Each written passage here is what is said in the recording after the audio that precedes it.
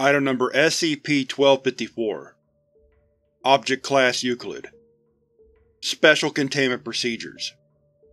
The building SCP-1254 is held in is to be permanently closed to the public. Due to SCP-1254's close proximity to a busy shopping district, a false storefront owned and operated by a Foundation front company has been constructed in order to allay any possible suspicion. SCP-1254 is to be treated as an active archaeological site, with strict environmental controls and safeguards to prevent any possible damage.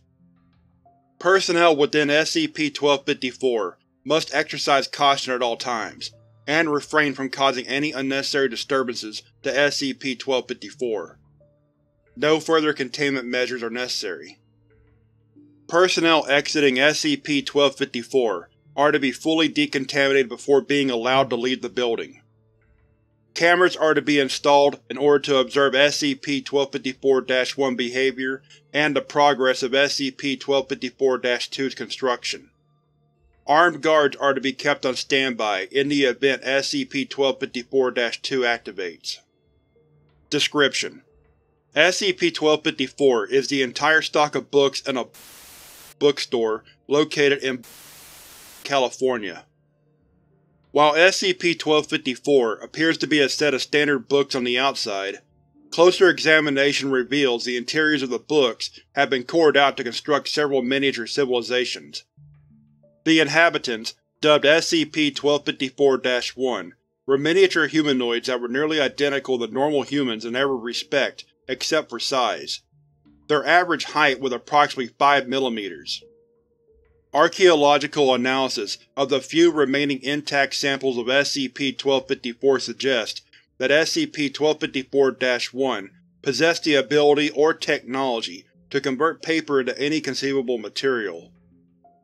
These intact samples contain stone structures that bore many similarities to ancient Greek and Roman architecture. Study of the damaged samples of SCP-1254 shows the remains of more advanced materials, such as concrete, steel, carbon fiber, trace amounts of uranium, as well as several as-of-yet unidentified materials. There is even evidence of the existence of organic foodstuffs.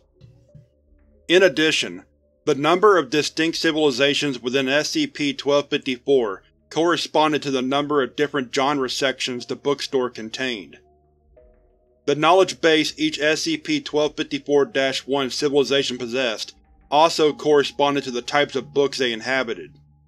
For example, the science fiction section showed a more rapid pace of technological development, while the fantasy section largely remained in the medieval era. The civilization in the non-fiction section was the one that most closely correlated to the current time period. There is definite proof that these civilizations were aware of and interacted with each other, with border books exhibiting a blend of various architectural styles that neighboring samples of SCP-1254 lacked. However, 99% of SCP-1254 was destroyed or irreparably damaged due to a fire that took place before its discovery. Forensic analysis suggests that the fire started in the young adult section of the bookstore. Trace radiation readings, as well as the remains of various types of weaponry, suggest the fire was started as a result of a miniature thermonuclear war between one or more of the SCP-1254 civilizations, which proceeded to wipe out the entire SCP-1254-1 population. SCP-1254 was first discovered after the previously mentioned fire. The local fire department responding to the call suspected arson and started their own forensic investigation, discovering the remains of SCP-1254. The Foundation was alerted and took control of the site, administering amnestics to the entire forensic team. The bookstore had already been closed indefinitely for several months due to financial trouble, though none of the books were planned to be moved due to the possibility of a buyout. As a result, SCP-1254's existence went unnoticed until the fire. Addendum 1. Living specimens of SCP-1254-1 were discovered on during a routine archaeological survey. Researcher Wilkes caught sight of a small group of SCP-1254-1 survivors, and managed to record the entire event with his head-mounted camera. 7 individuals wearing full nuclear, biological, chemical gear were witnessed moving through a destroyed copy of Harry Potter and the Deathly Hallows, possibly scavenging for supplies. The small SCP-1254-1 group then saw Researcher Wilkes and fled deeper into the book, breaking visual contact. Containment measures and object classification revised, in light of confirmed existence of living SCP-1254-1 specimens. Addendum 2. Maintenance crew responding to a malfunction in the building's air conditioning systems found a miniature aircraft of unknown manufacture attempting to break through one of the filters. The aircraft was captured and taken to the nearest Foundation lab for research. Attempts to contact the crew were met with limited success, as the only response received were several broadcasted radio transmissions that were a mix of screaming and exclamations of broken Latin phrases. 2 hours after the aircraft goes silent, permission is granted to forcibly remove the crew for study. Closer examination of cross-sections of the aircraft showed the crew having committed mass suicide. Addendum 3.